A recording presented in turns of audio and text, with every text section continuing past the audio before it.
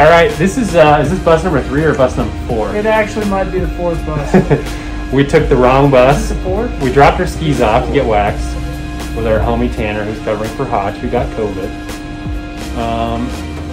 And we took the wrong bus, and we got to the wrong spot. And so then we went and asked somebody who said, "How do we get back to the Olympic Village?" And they said, "Oh, this bus." And now this is bus number 3. But this is the bus. Oh, this is the bus you should take to the Olympic Village. But we're gonna get there. One day. Allegedly. What do you think, Bart?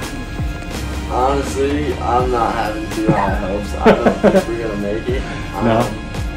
Worst case scenario, we call Mike. No, we go straight to the top. We call Elise. We say, Elise, we don't know where we are. Send in a chopper. I'll drop you a pin. Come pick me up, please. I'm lost and I can't get up.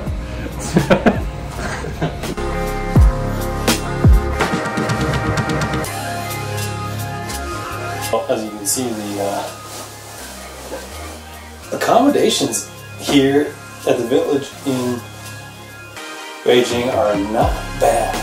This is my 3rd Olympics, and this is definitely the best setup we've ever had. Nicest spot. The village is pretty dope. Riding bikes around is fun. And yeah, we've had a pretty good, fun couple days. We've done our best to combat jet lag by running around and staying active, doing some workouts, if, you know, not get sore, but at least get enough workout in to keep your muscles and your nerves firing and ready to go skiing. And yeah, it's been fun. We did our press conference today, which kind of got me more like, I don't know, just in the Olympic mode. Checking the spot out. There's some really cool stuff for athletes here.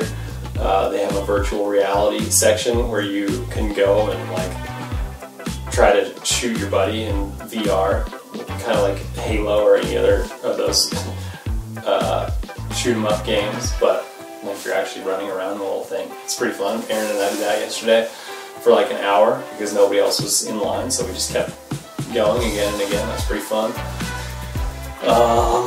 Played some video games, trying to learn how to play golf on video games, which is not my MO, but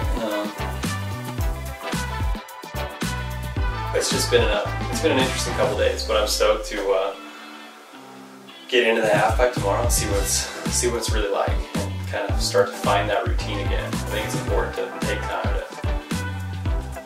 At least it's important for me to go off by myself and just have some time to reflect and spend some time in a good word and just remember all of the things that go on outside of skiing, and then just enjoy the skiing aspect. And so that's kind of where we're at right now. Thanks for tuning in, and I will see you guys at the halfpipe tomorrow. I will show you guys the halfpipe.